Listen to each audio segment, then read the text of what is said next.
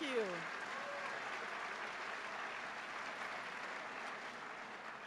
We have a full house tonight.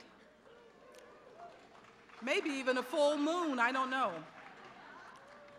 I have an announcement to make. I don't know if Peter Tracy is here, our friend from the Champaign County Anti-Stigma Alliance. And their purpose is to fight discrimination and provide education on the subject of disabilities, particularly mental disabilities.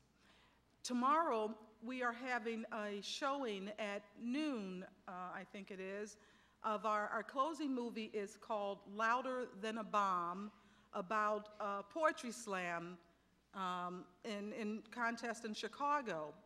And the Champaign County Anti-Stigma Alliance is generously underwriting the second showing of it at 4 o'clock here in the theater. So I wanted to tell you about that for those of you who may miss the earlier one and want to come later.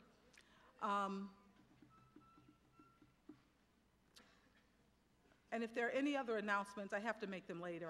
I don't remember them.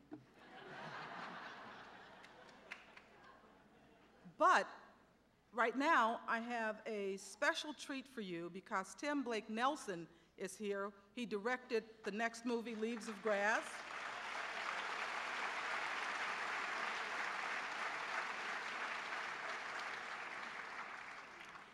And you know, sometimes people talk about people in Hollywood being shallow or, you know, maybe not too bright.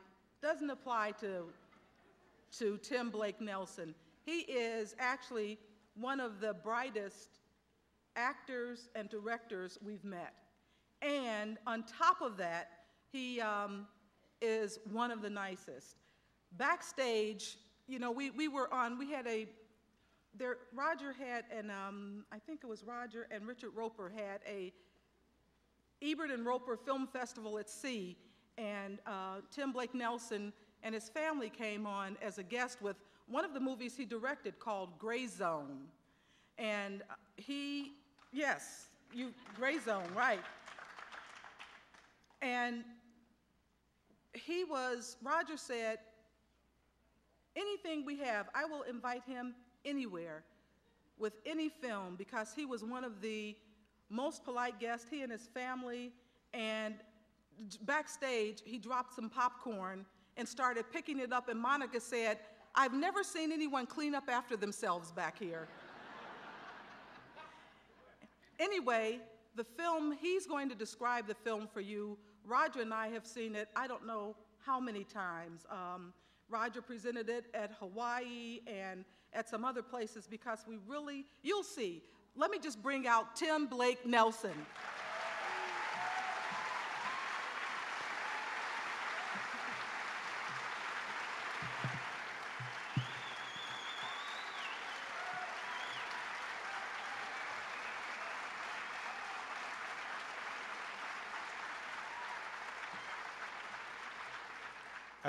Thank you. That's a wonderfully warm welcome. And Chaz, I really appreciate that introduction. And I thank you and Roger and David for bringing me here.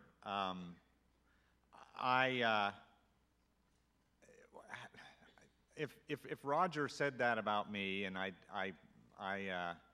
have to believe he did,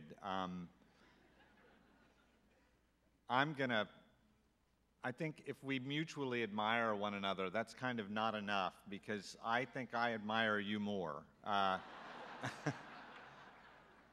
You are a national treasure.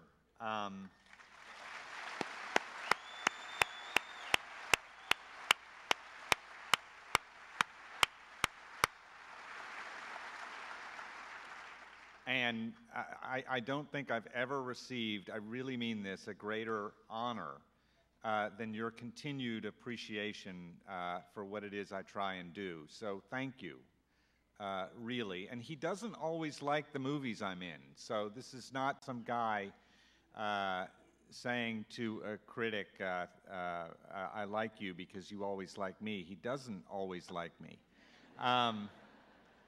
And you can read the proof of that. So, in any case, I don't want to describe the movie. We'll have time to do that afterwards. I feel that I would only confuse the issue.